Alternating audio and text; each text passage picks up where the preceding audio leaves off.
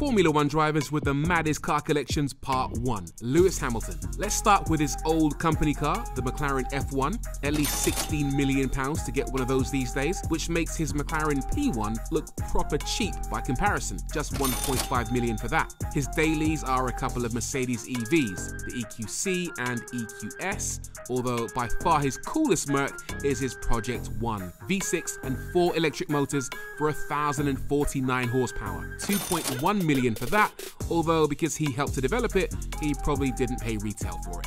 For me though, his coolest car is his Mustang Shelby GT500.